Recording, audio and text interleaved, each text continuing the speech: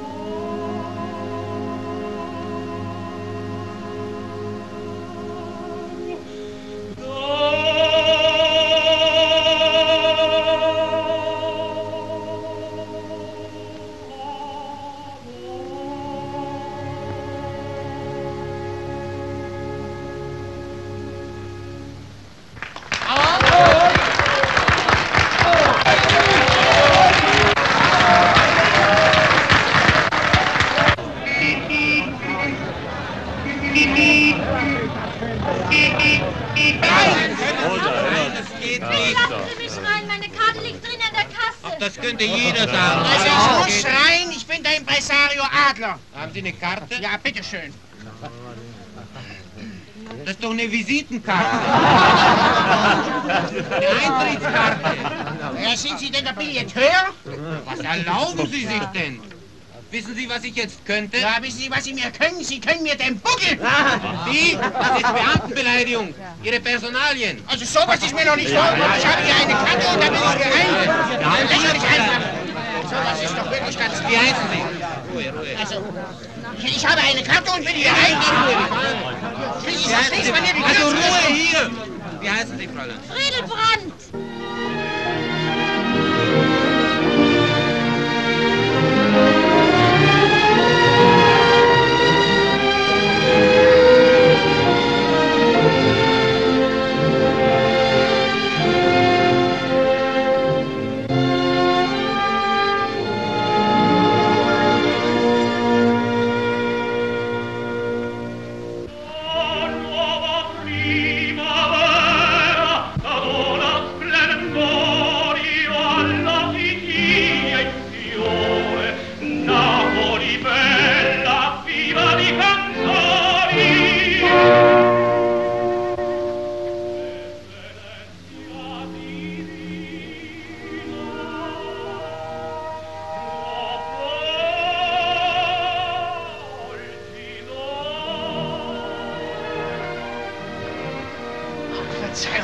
Ich möchte Herrn Volpi sprechen. Signor Volpi ist nicht zu sprechen. Na, jetzt natürlich nicht, aber vielleicht nach dem Konzert. Nach dem Konzert reist der Volpi sofort ab. Ja, aber ich muss ihn doch sprechen. Kommt nicht in Frage. Ja, erlauben Sie mal.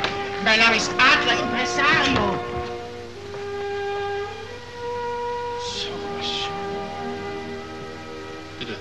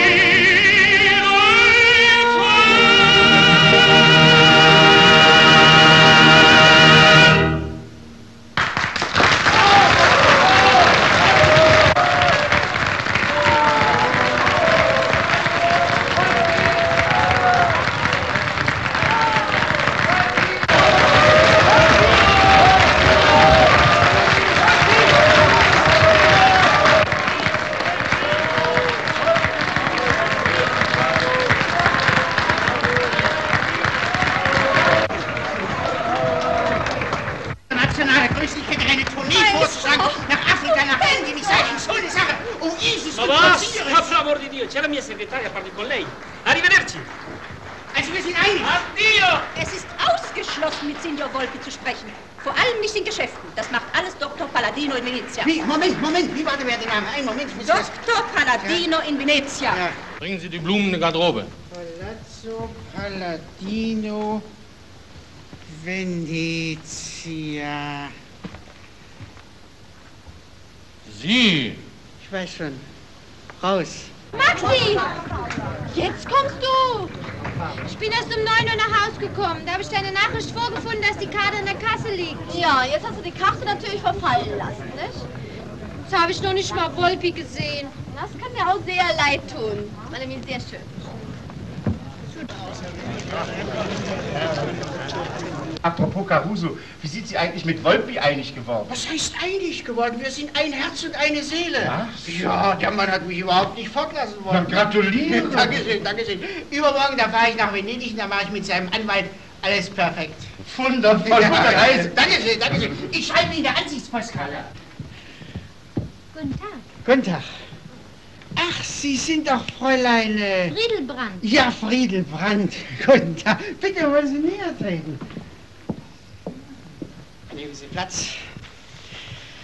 Also, was bringen Sie mir denn nun Schönes? Schönes?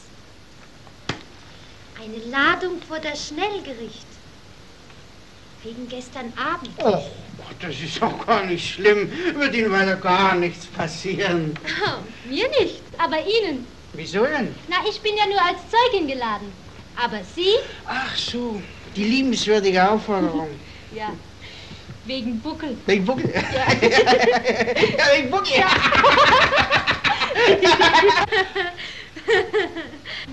Warum lachen Sie denn, Fräulein? Stehen Sie auf. Nehmen Sie Bilder her.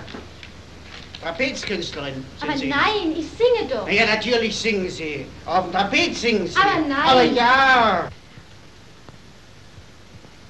Ja, Na ja, also sehen Sie. Überlassen Sie alles mir, ich werde alles in Ordnung bringen. auf Wiedersehen. Auf Wiedersehen. Wer war denn das? Oh, das ist ein junges Talent. Es war wohl wieder eine Neuentdeckung von dir. Also ich weiß gar nicht, was du überhaupt willst. So schließe ich meinen Beruf. Aber wenn ich den Vertrag mit Lauri Volpi unter Dach und Fach habe, dann habe ich das überhaupt nicht mehr nötig. Dann liegt mir ganz Italien zu Füßen. Hör mal, Italien. Wo ist denn hier? Das muss ich doch ausnutzen, nicht wahr? Muss ich doch jede Stadt besuchen. So, also... Ich werde dir eine genaue Route zusammenstellen.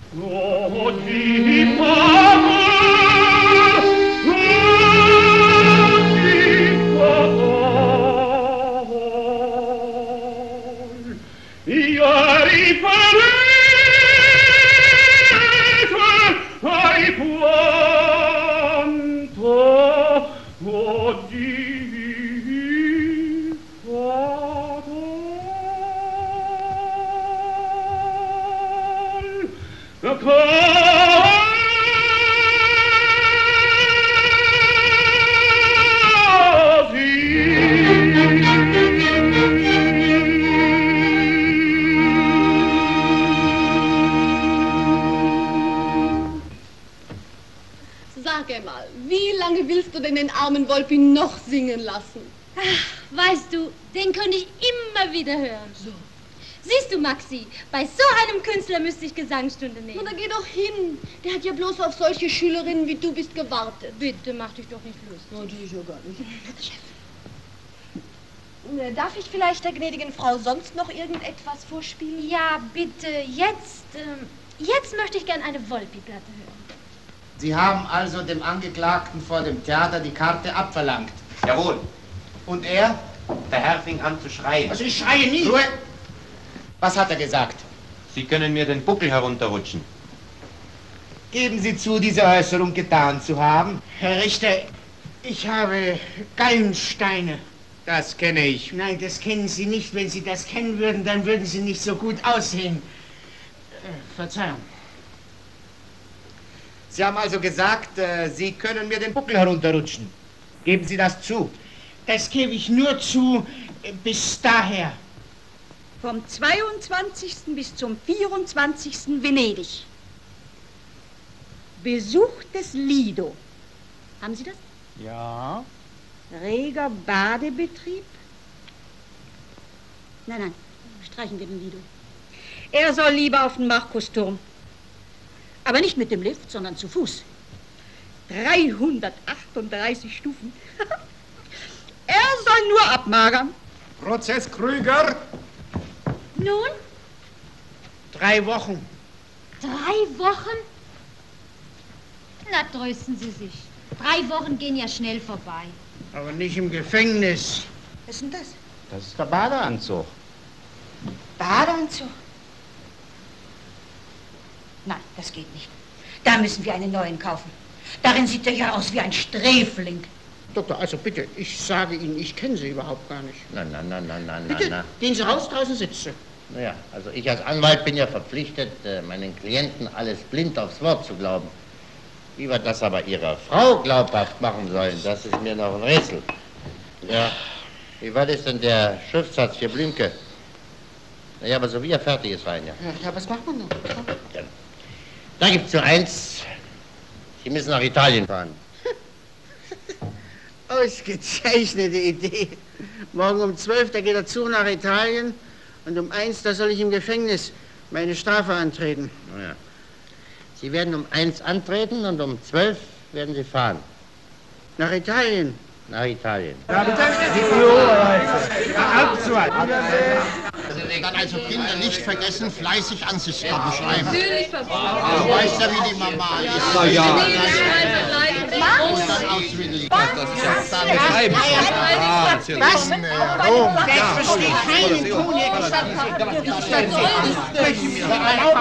Ich spreche hier mit meinem Schwiegersohn. Ja, und ich spreche mit meiner Frau. Aber das ist doch also, kein reden Grund. Sie nicht, Ehrlicher. Ob du einen guten Platz bekommen hast. Ja. Und dann grüß dich so viel, damit du keinen Sonnenstich bekommst. Krüger, also, mein Lieber. Hier ist der Vertrag für Volpi. Ah, danke schön. Also ganz gut in Italien. Ich gehe nach dem anderen Fenster. Was ist denn? Also schreibt ja wohl jeder Stadt eine Ansichtspostkarte. Auf Wiedersehen. Hals- und Beinbruch.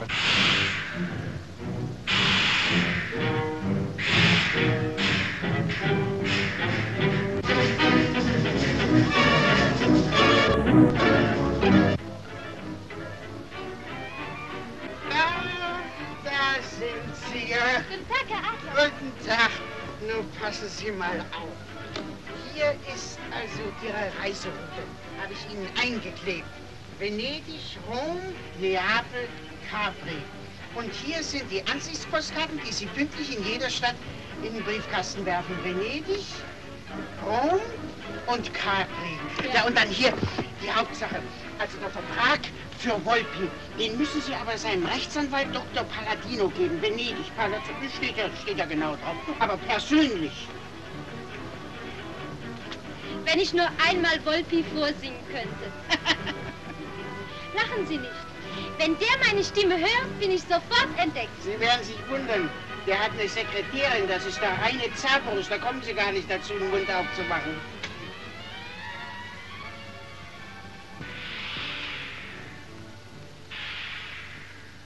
Zug hält ja. Da muss ich ja aussteigen. Also, Kindchen, Geld haben Sie ja genug und jetzt unterhalten Sie sich gut. In Venedig, da gibt's die Gondeln und die Tauben und den Markusplatz. Und in Rom, da... Rom. Ich komme nach Rom. Und ich nach Moabit. Also, auf Wiedersehen. Wiedersehen. Wiedersehen. Na ja, ich muss... Auf die letzte Minute.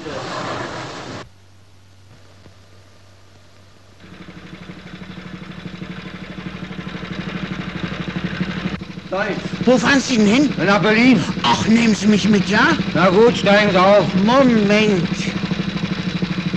Abfahrt.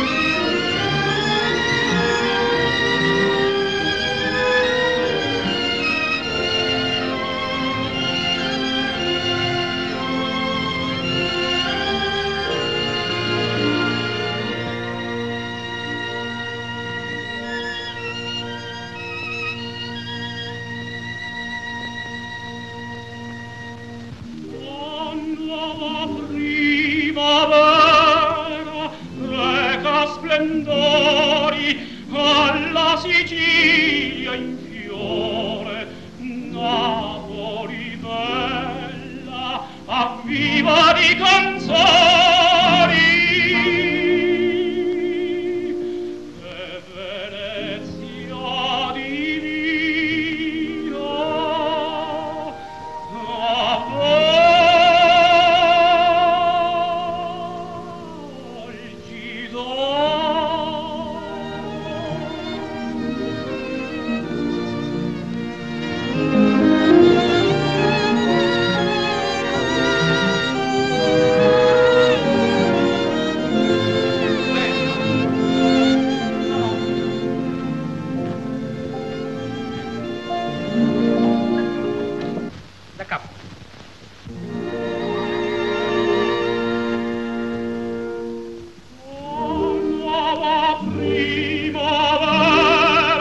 dona splendori alla Sicilia in fiore, Napoli bella, avviva di canzoni,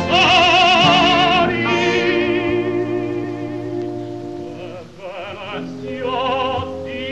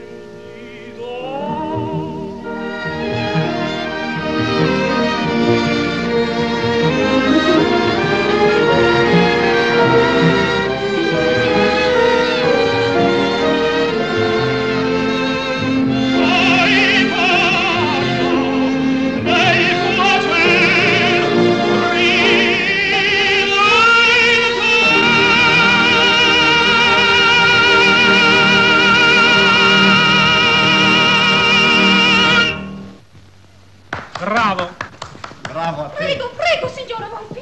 Il treno. Ha ragione. Andiamo, presto, non c'è tempo da perdere. Buon viaggio, Volpi. Arrivederci. Grazie. Sì, presto. Arrivederci. Arrivederci. Oh, ricordati quella cosa, eh? Sì. Arrivederci.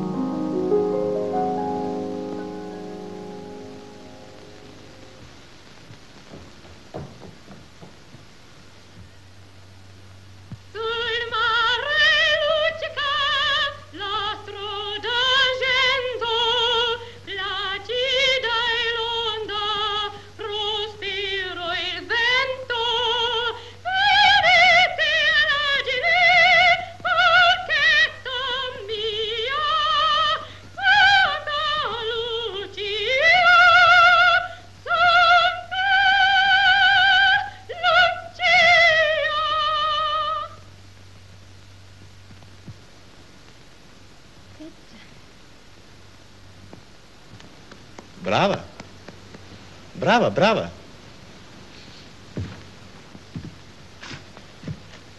Bella voce. Francese? English? Nein, Deutsche. Ah, tedesca, Deutsch, ja. Ich spreche ein wenig Deutsch. Aha, wirklich? Ja.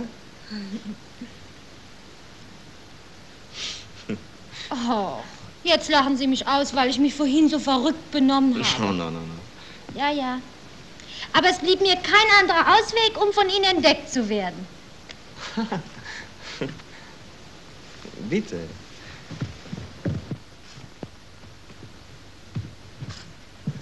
Prego.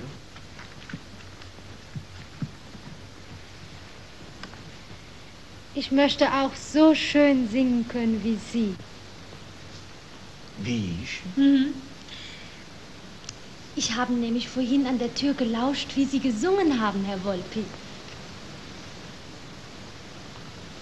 Ach so. Sind Sie mir böse? No. Nein.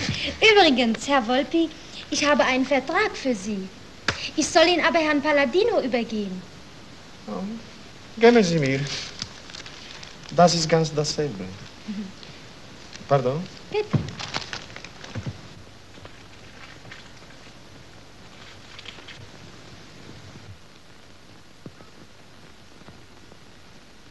Ach, Ihr Bild.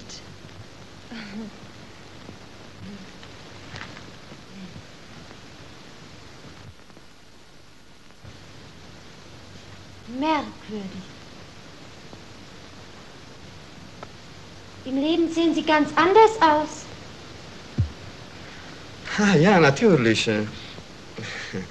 Theater, Kostüm, der Bart.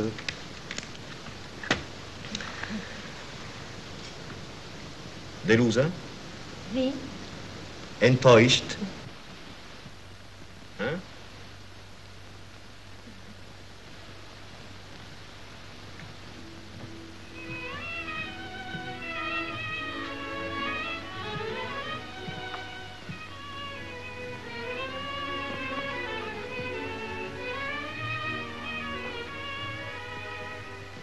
Sie sind so nett. Jetzt habe ich auch den Mut, Sie um etwas zu bitten. Ich möchte gern Gesangsstunden bei Ihnen nehmen. Ah, so.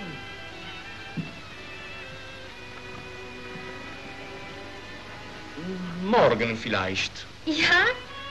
Heute will ich Ihnen Venezia zeigen. Ja.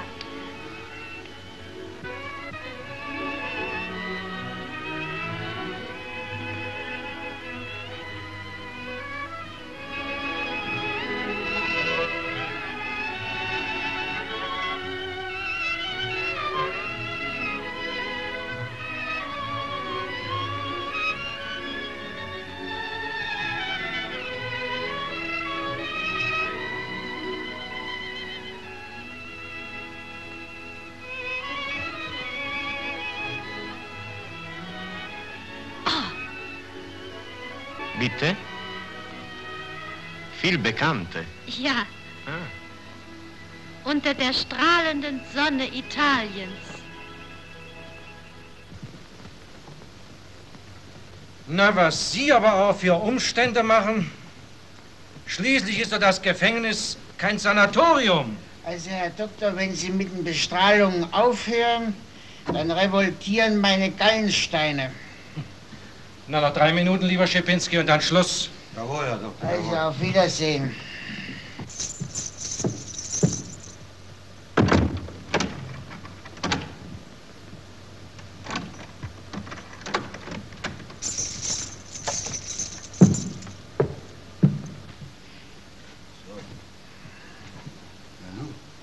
Aber Herr Adler, die Gallensteine sind doch hier unten und nicht im Gesicht, Herr Adler. Haben Sie schon mal was von einer Wanderniere gehört? Ich habe eine Wandergalle. Schön braun sehen Sie aus, Herr Adler. Wenn Sie hier rauskommen, da werden die Leute sagen, Sie kommen aus Italien.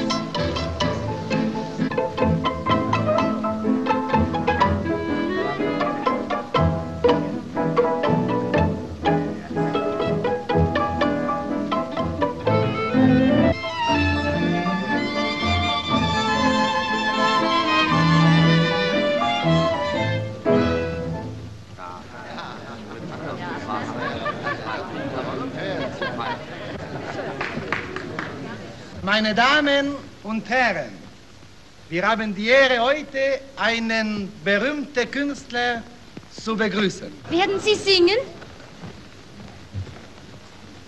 Pardon? Herr Professor Farini. Bravo. Nicht Sie? Ich habe gebeten, man soll mich in Ruhe lassen. Bravo.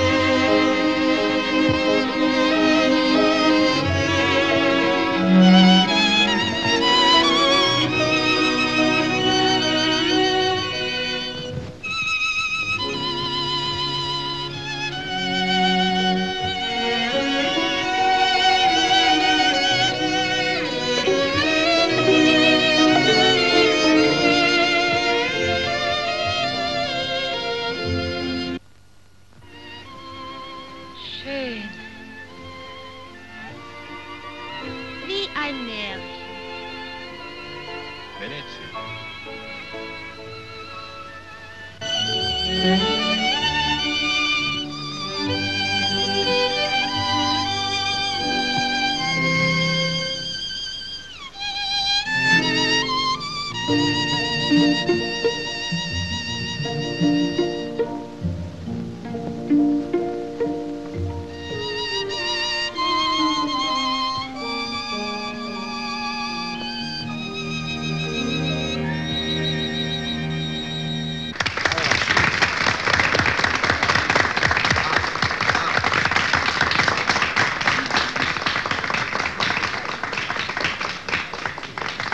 Schade, dass alles so bald vorbei ist. Warum? Ich muss morgen nach Rom fahren. Ach so. Ich auch. Sie auch? Ja, ich werde dort erwartet. Von wem? Von Ihnen. Oh. Ja, wir fahren zusammen.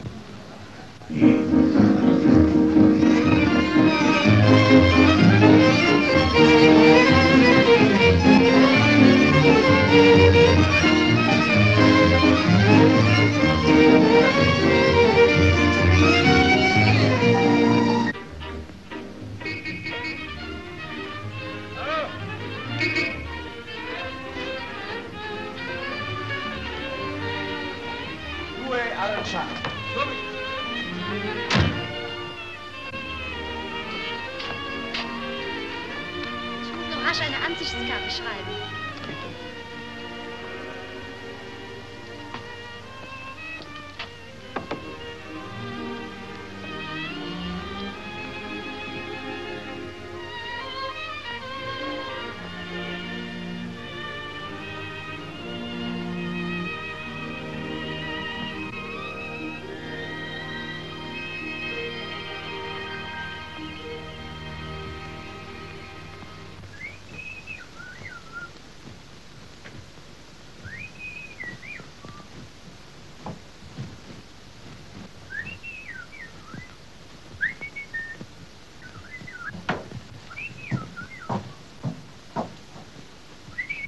Jetzt sitzt er sicher in Venedig und füttert die Tauben.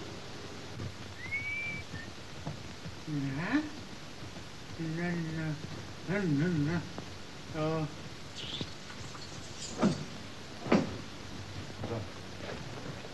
Tag, Doktor! Tag, na, gut sehen Sie aus. Kleidet Sie ausgezeichnet. Gratuliere, Sie sind frei. Ich habe für Sie Bewährungsfrist erwirkt. Nehmen Sie Platz. Das ist ja wunderbar. Das ist ja herrlich. Ja Gott, was wird denn nur aus meinem Besen? Ich muss doch den Besen fertig machen. Was sollen denn die Leute von mir denken? Halber Besen kehrt doch nicht gut. Ach so, das tut Ihnen wohl jetzt noch leid, dass Sie raus müssen. Ne? Na, die Ruhe hier in Italien kann es doch auch nicht schöner sein. Also nun mal los, Herr Adler, die Zelle wird hier gebraucht. Ach so, schon wieder vermietet. Erraten. Na also, hier haben Sie Ihren Besen. Aber kehren können Sie damit nicht. Wäre auch nie ein Besen geworden. Übrigens, da ist noch eine Postkarte für Sie. Für mich? Herr Adler. Hierher. Herzliche Grüße. Friedel Brandt. Ich bin mit Volpi zusammen. Also was sagen Sie, sie ist mit Volpi zusammen. Das ist ein Mädel. Was ist das für ein Mädel? Müller, kennen Sie sie? Nein. Müller? Nein, wirklich nicht. Frechheit. So, Kommen Sie rein. Gott sei Dank. Bisschen Bewegungsfreiheit. Ja. Nächstes Mal kommen Sie aber gleich zu mir, ne? Na ja, danke schön. Ach, Sie gestatten. Muss meine Frau doch anrufen, ne? Vergessen Sie nicht, dass Sie in Italien sind. Gottes Willen, hätte ich beinahe vergessen. Oh, mach ich schon. Hallo? Ja, Wilhelm, 14, 18, passen Sie mal auf.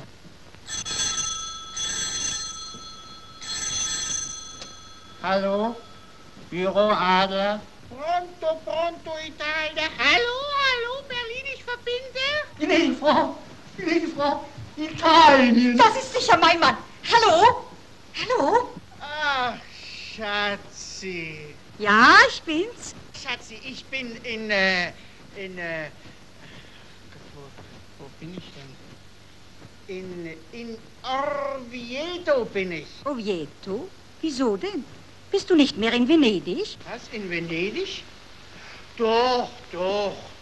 Orvieto, das liegt gleich links um die Ecke rum bei Venedig.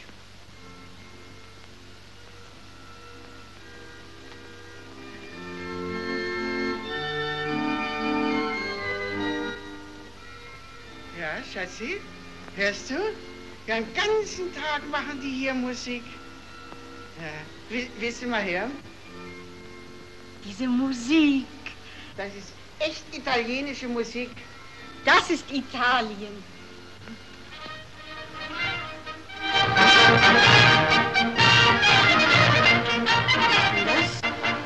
Fenster zu. Ja? Schatzi, schön, nicht? Schön war das, ja? Sag mal, Schatzi, hast du alle meine Postkarten gekriegt? Ah, ich habe alles bekommen. Du hast ja so fleißig geschrieben. 3 Minuten. Ach so, ja, Schatzi. Schatzi, ich muss jetzt Schluss machen, ja. Auf Wiedersehen, Schatzi. Auf Wiedersehen, Schatzi, auf Wiedersehen. Amüsier dich gut. Also jetzt fahre ich zu Palladino und den Rest meiner Strafe, den werde ich in Italien absitzen.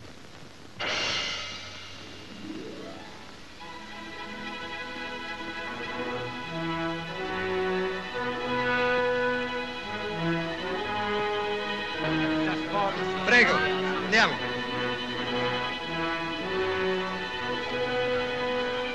Meine Damen und Herren, il Foro Romano, Palatino, Campidoglio, andiamo.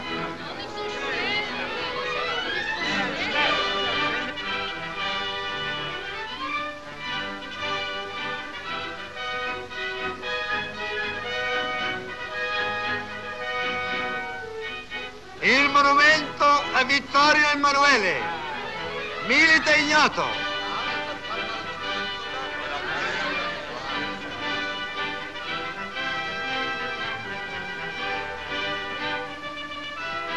Via dell'Impero, Kaiserstrasse, von Piazza Venezia, bis Colosseum.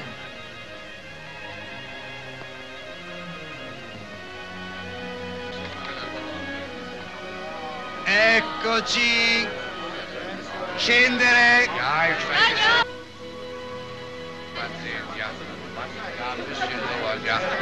Avanti signori, tempo. Corre, avanti.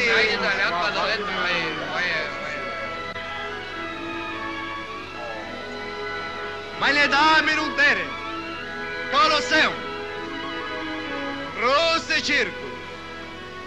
Wilke Bestie. Hoch 60 Meter, breit 80 Meter. Kolossale schon. Andiamo.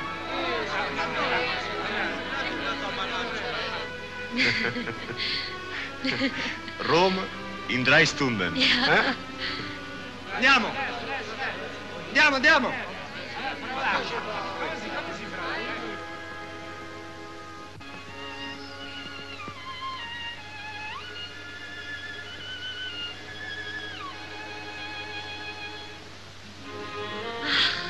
Signor Volpi, hier müsste Ihre Stimme herrlich klingen.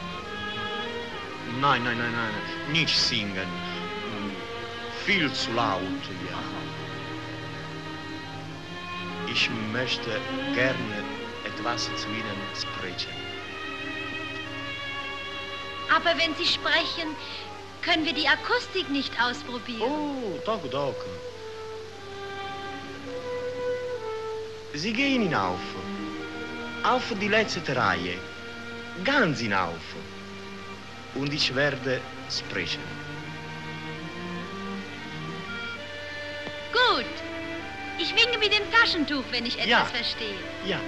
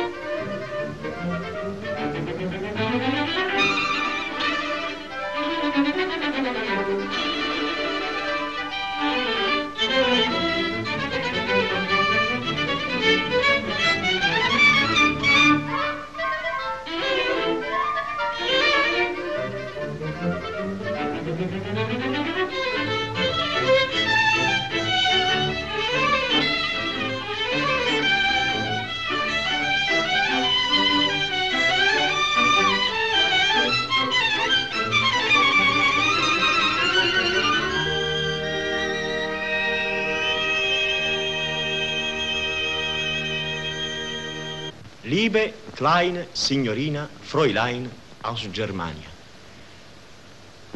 Ich will Ihnen sagen, von ferne, etwas leise, ganz leise in Soa. Verstanden?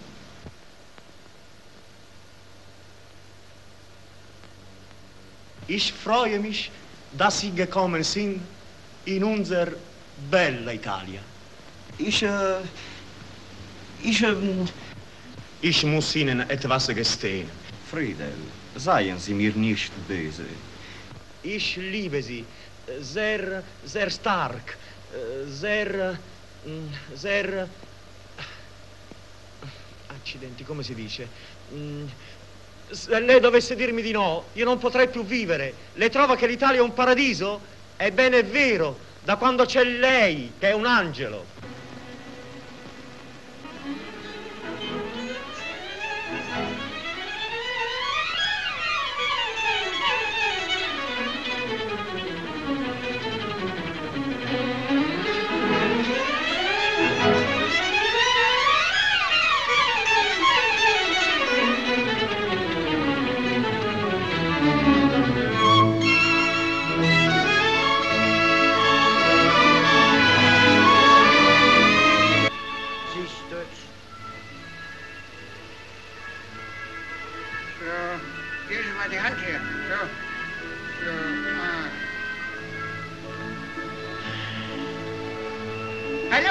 Hallo. Dove Palazzo Palladino. Palazzo Palladino? Ja. Un momento. Ich, der, Dove Palazzo Palladino. Palazzo Palladino? Ja, hier. Momento. Ach, Dove Palazzo Palladino. Palazzo Palladino. Ja.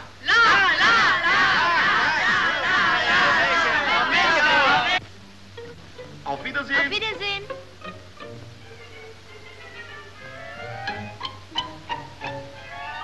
Ah, guten Morgen. Guten Morgen. Gut geschlafen? Danke, herrlich. Schönes Wetter. Ja. Also?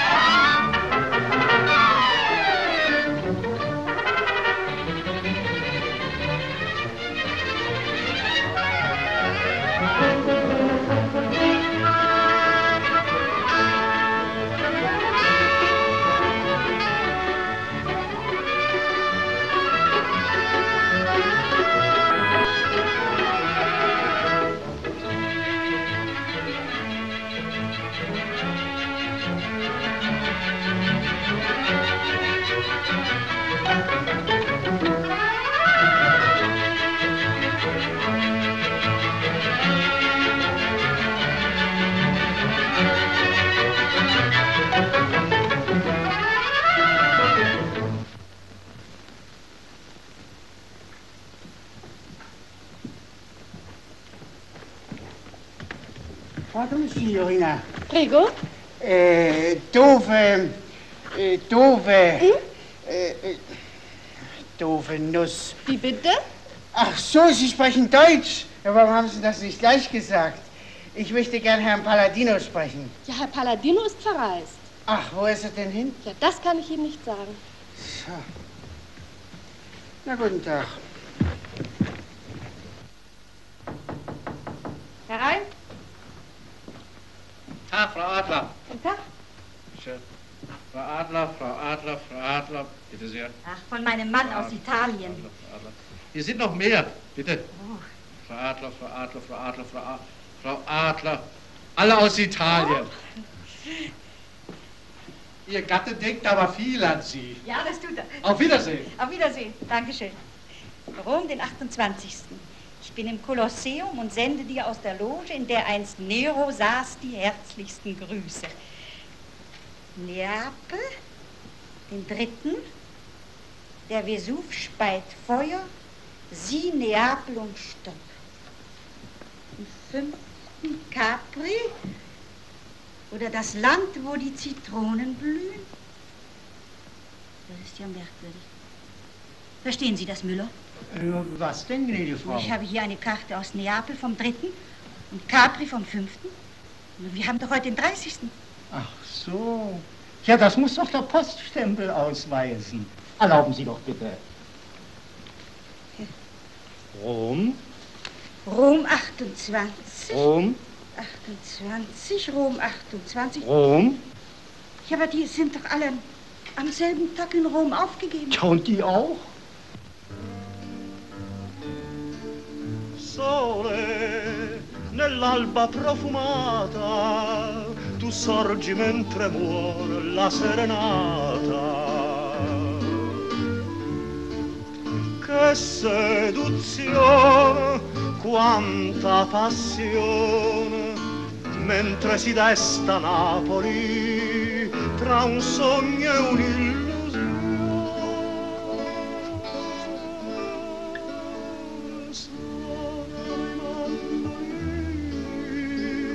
Fioriscono i giardini, Napoli è tutta sole, tutto risplende in te, e a te che vai lontana, più non so dir parole, perché mi manca il sole. Se parti tu,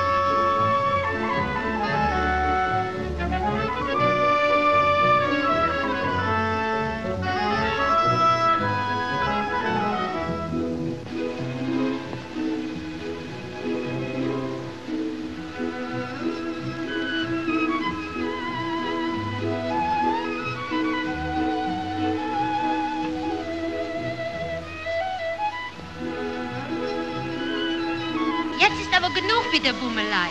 Wie wär's, wenn wir endlich arbeiten würden? Arbeiten? In Capri? No. Doch, heute ist Gesangsstunde.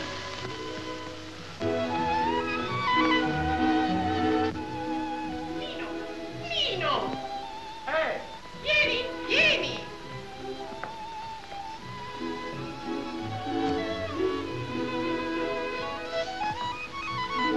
Oh, Nino, come stai? Bene, tu? Bene, grazie. No, mi fa piacere rivederti. Du gestattest, mein Cousin, Dr. Palladino, meine Freundin Ilonka aus Budapest. Lange nicht gesehen. Mein Nino.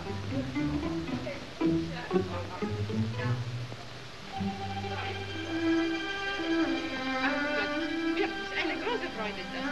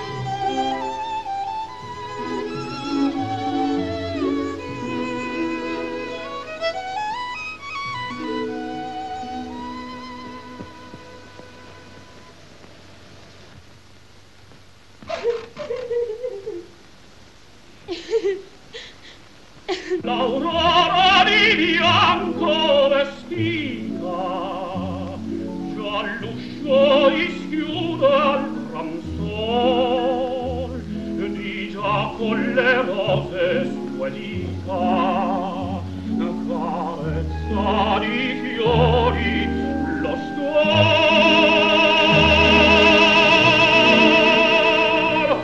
commosso d'un fremito organo, intorno il creato giacar, e tu non videsti di mano,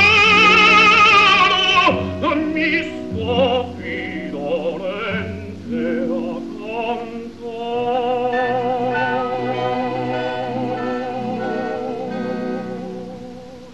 Metti anche tu la veste bianca e dischiudi l'uscio al tuo telefono.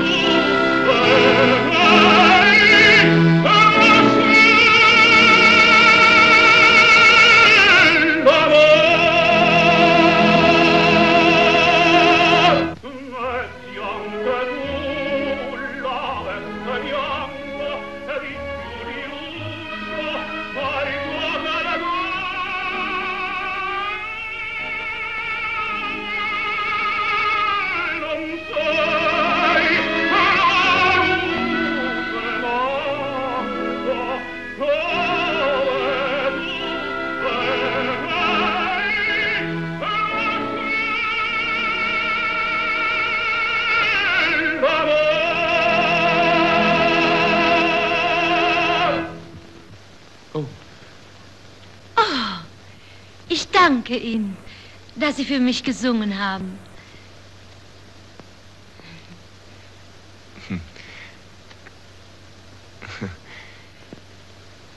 Ich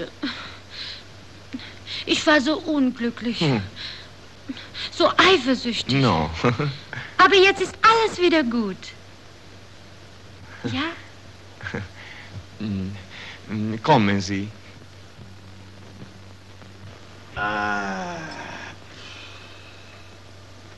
Hallo, signore, reise mal rum. S'accomodi, signori, s'accomodi. Io sio mio Capri. Va bene. So, erstmal die Mappe versorgen.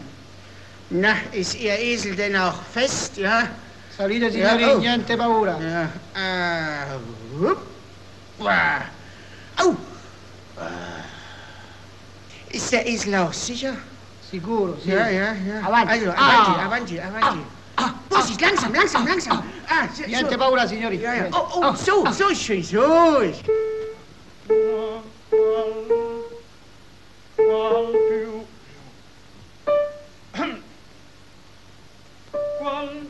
Qual più mal vento muta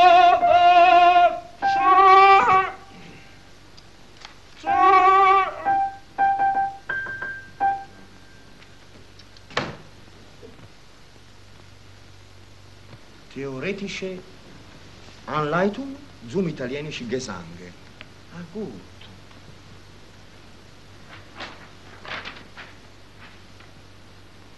Erste Lektion. Öffnen Sie den Mund. Öffnen Sie den Mund. So. Gut. Lassen Sie das Gaumensegel flattern. Lassen Sie das Gaumensegel flattern. La.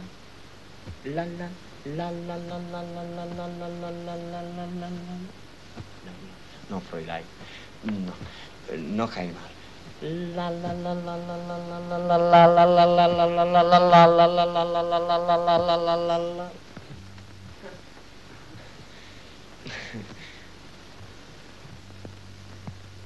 Beginnen wir.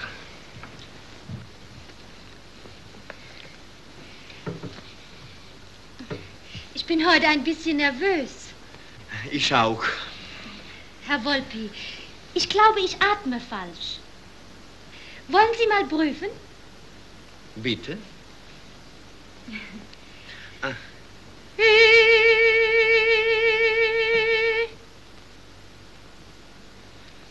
Noch einmal.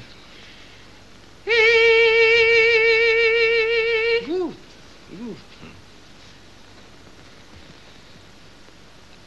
Husten Sie? Husten? Ja.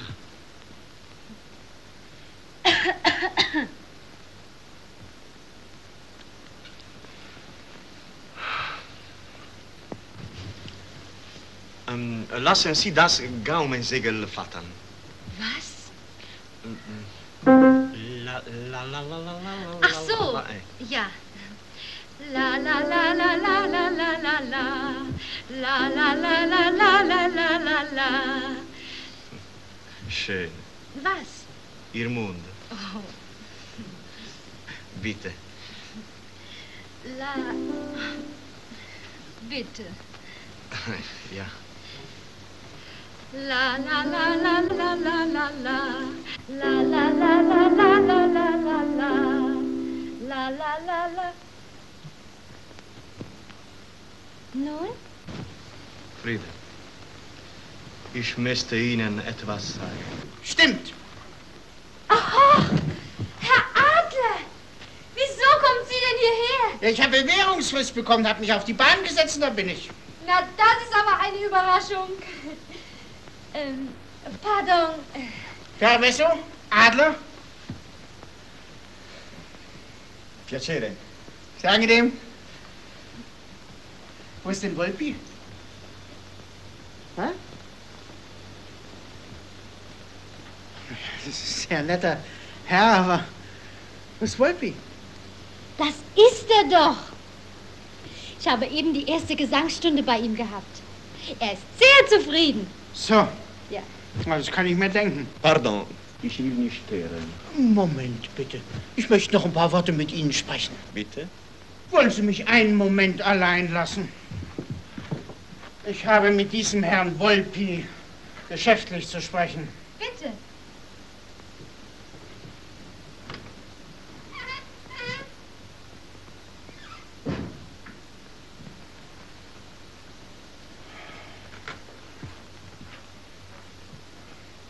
So, also Sie sind Herr Volpi.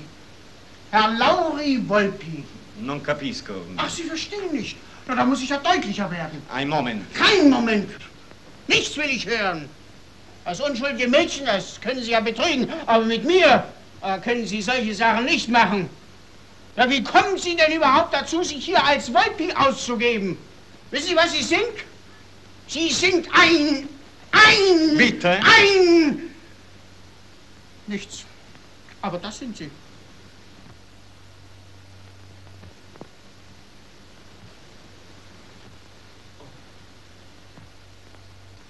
Frida, permetta che le spieghi. Ho mentito fino ad oggi perché... Danke. Schluss, Herr Volpi.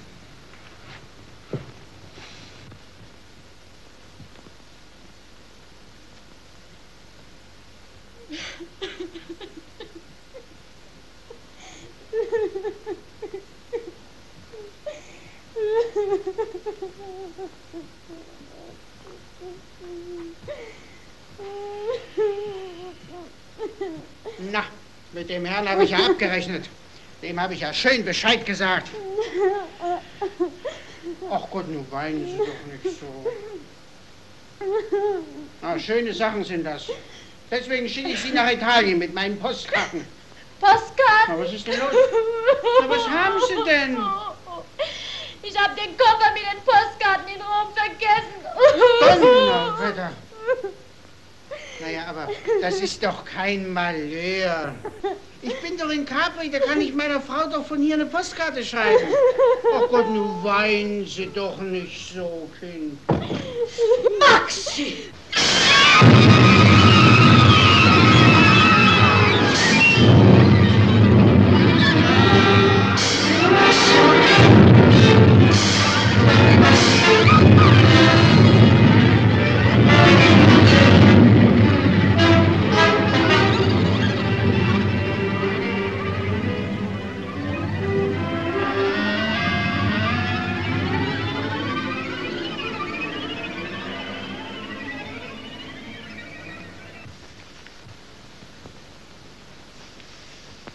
Maxi.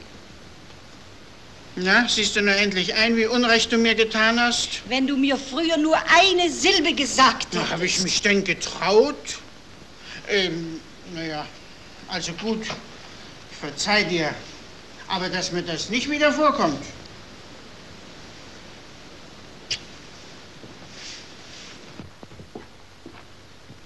Na, klopfen Sie doch an. Feigling. Da rein.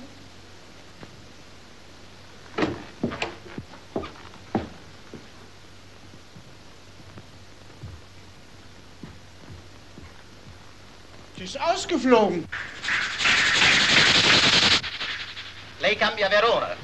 Bitte? A Verona umsteigen. Da.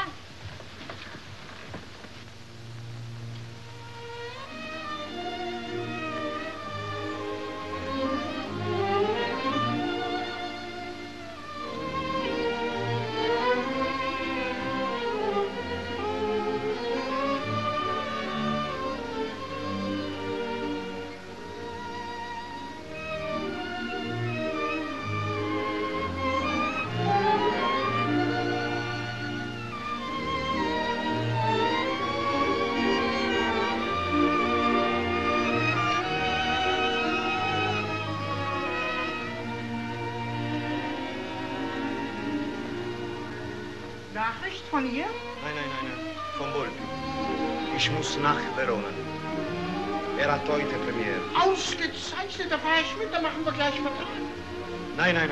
Erst will ich das Friede finden. Machen wir erst Vertrag und dann suche ich Ihnen das Friede. Einverstanden?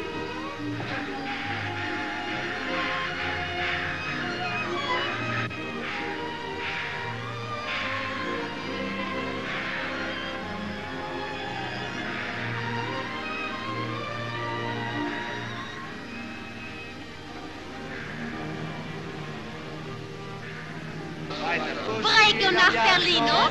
A Berlino, 3 ore da quella parte, signorina. Danke.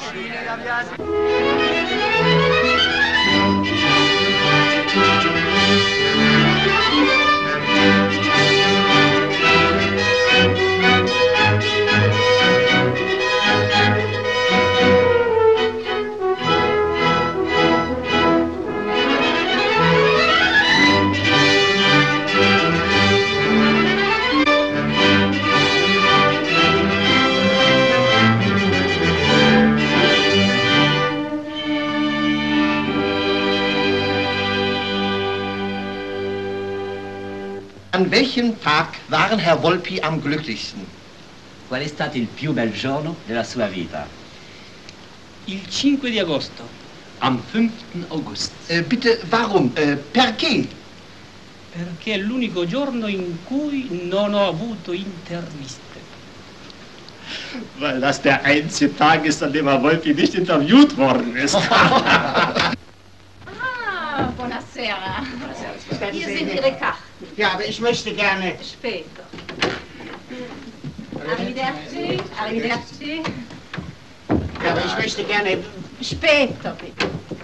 Prego, signore. Grazie, aber ich möchte gern Herrn Volpi persönlich sprechen. Hören doch später. Na, das ist ja ein herziger Liebling.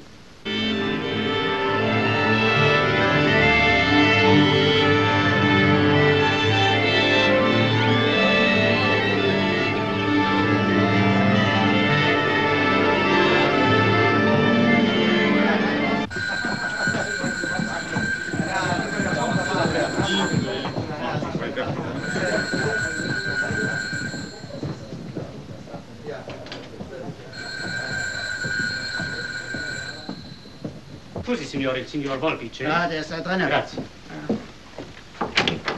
C'è il signor Volpi? Una signorina tedesca, li vuol parlare. Friedelbrand è occupato. Ma chi è occupato? Un momento. Prego. Signore, s'il vous plaît. Tony, va. Va bene. Va bene? Va bene. Va bene. Allora, grazie. Auf Wiedersehen, Grazie. auf Wiedersehen. Eine Bewunderin aus Deutschland bittet Sie recht herzlich um eine Eintrittskarte. Friedelbrand. Friedelbrand ist hier. Vertrag ist perfekt. Wieso denn? Also sei still, setz dich hin, meine Sache.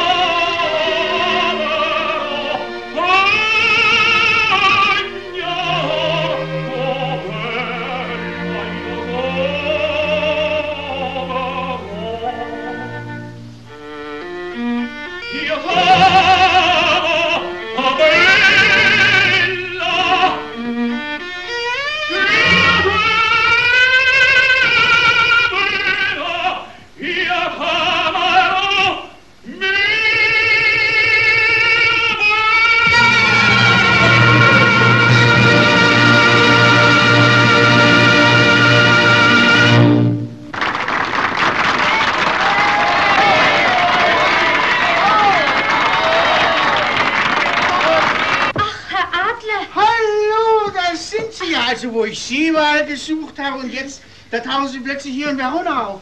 Ja, ich möchte so gern Herrn Volpi sprechen. Volpi? Ach, ich dachte Palladino. Palladino? Den will ich nie wiedersehen. Aber sagen Sie das doch nicht, ich habe den Mann jetzt kennengelernt. Das ist doch ein entzückender Mensch. Ach, ja. Wollen Sie sich denn mit ihm nicht wieder aussöhnen? Ich denke nicht daran. Na ja, bitteschön, bitteschön, bitteschön. Man soll niemand zu seinem Glück zwingen, natürlich. Aber sagen Sie mal, Sie wollen Volpi sprechen? Ach ja. Mach ich. Ja? Mach ich. Kommen Sie rein. Bitte, nehmen Sie Platz. Hier haben Sie eine Karte für die Vorstellung. Oh, danke. Und wenn das Telefon geht, dann heben Sie ab. Das ist für Sie. Mhm. Wiedersehen. Auf Wiedersehen.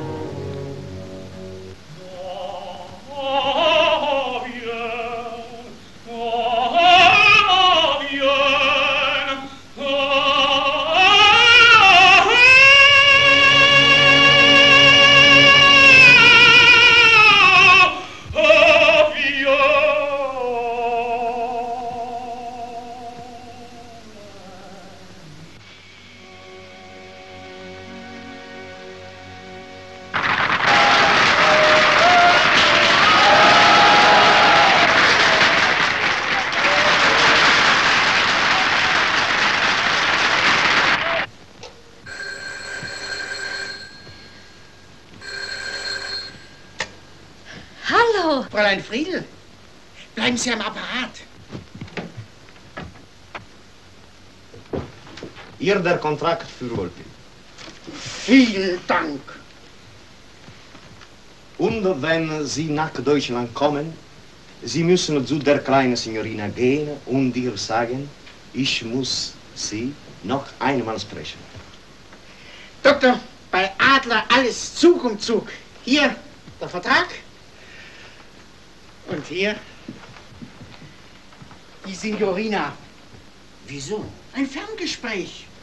Ich habe mit Berlin verbinden lassen. Sie ist am Apparat. Hallo? Hallo! Friedel! Wer ist da? Friedel, warum sind Sie davon gelaufen? Seien Sie mir nicht böse. Ich liebe Sie. Ich liebe Sie wirklich.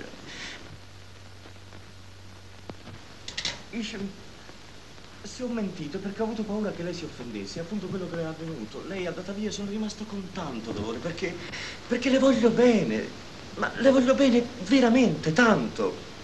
Frida. Allo? Allo? Unterbrochen.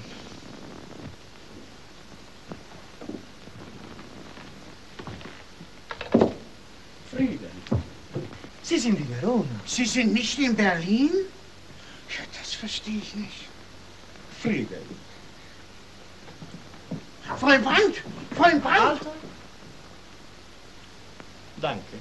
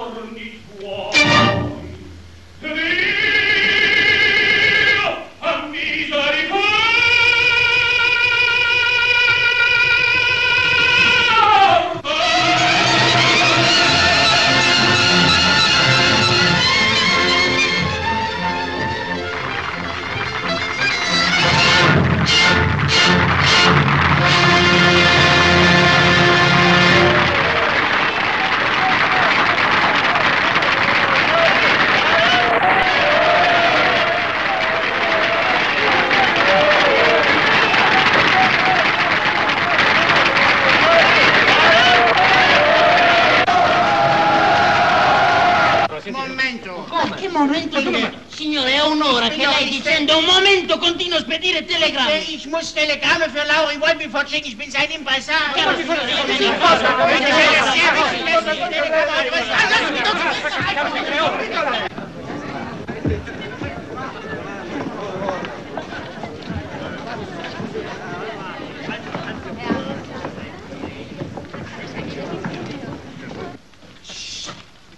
Signore! Ah, Signore, was ist los? Was wollen Sie denn? Ha finito? Ja, ha finito.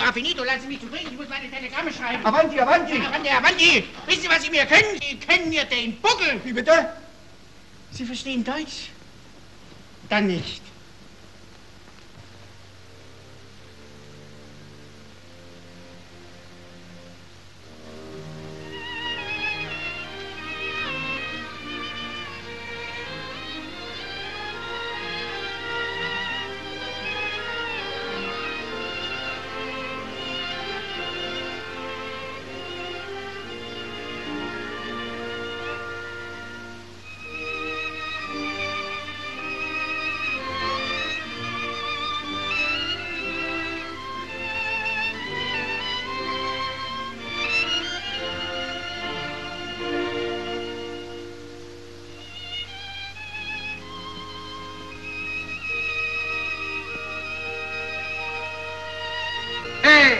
Laggiù! Avanti! Avanti!